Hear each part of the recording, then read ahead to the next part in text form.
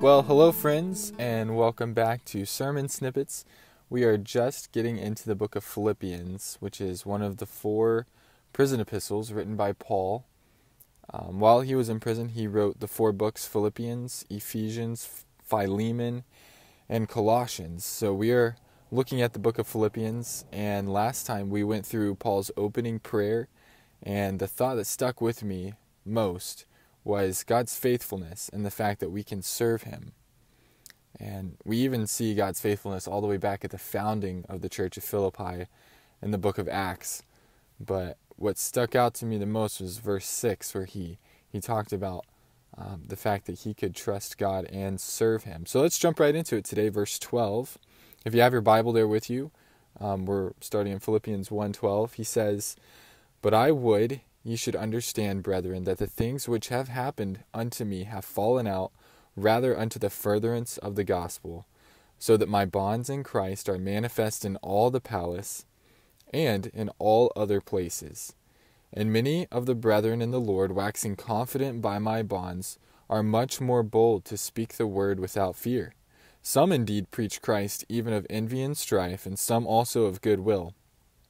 The one preach Christ of contention, not sincerely, supposing to add affliction to my bonds, but the other of love, knowing that I am set for the defense of the gospel. What then? Notwithstanding every way, whether in pretense or in truth, Christ is preached, and I therein do rejoice, yea, and will rejoice. For I know that this shall turn to my salvation through your prayer and the supply of the Spirit of Jesus Christ." And we're going to stop right there and pick it up there next time. So Paul starts out by saying that the things which had happened to him actually advanced the spread of the gospel. And this is the first place in this book that we see the theme for the entire letter. His whole life was about Christ.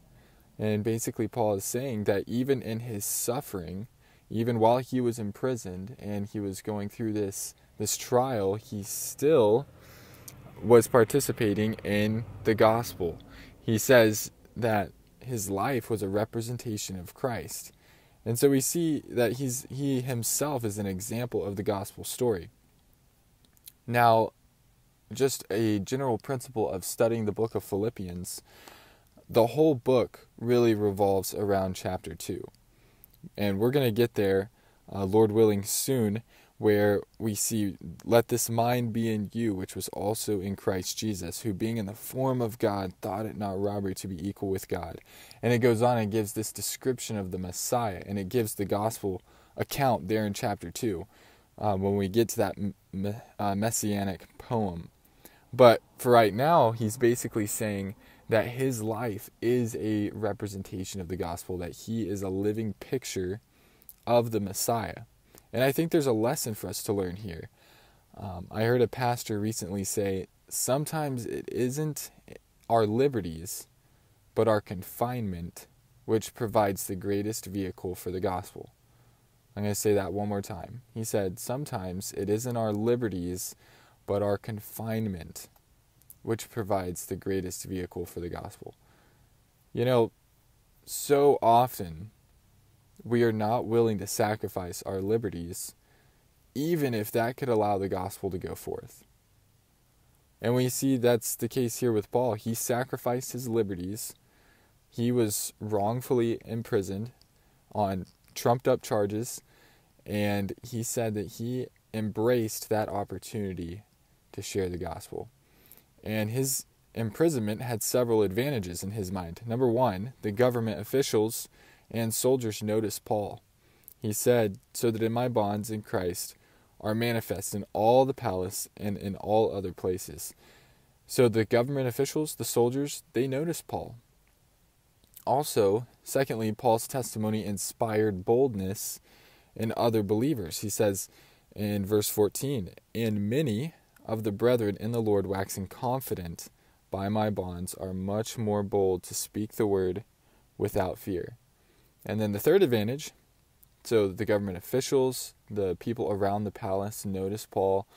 Also, Paul's testimony inspired boldness in other Christians. But thirdly, even those trying to cause trouble preached Christ. So let's dive into this section right here, the next couple verses. He says, some indeed preach Christ, even of envy and strife, and some also of goodwill. So he goes and talks about these two different groups of people. Basically, verses 15 through 18, it seems to describe those people who were preaching the gospel out of spite towards Paul, or in order to get him into more trouble with the officials. So this is basically to add to Paul's pain.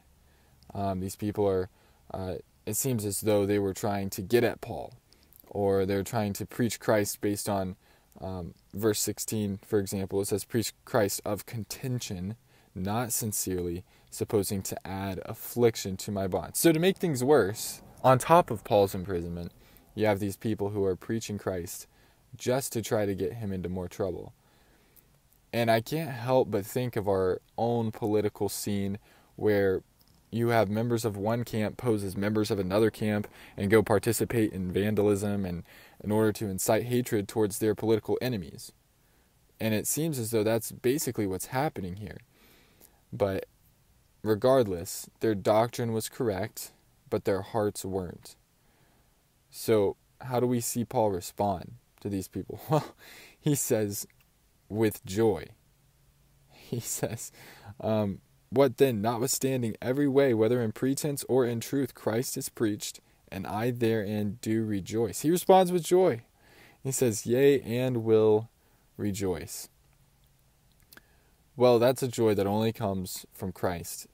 He didn't get mixed up in the politics, or he didn't start calling people out, because he realized that the real issue was the gospel. And my friends, we need to recognize that every issue is a gospel issue. Just read the book of Acts.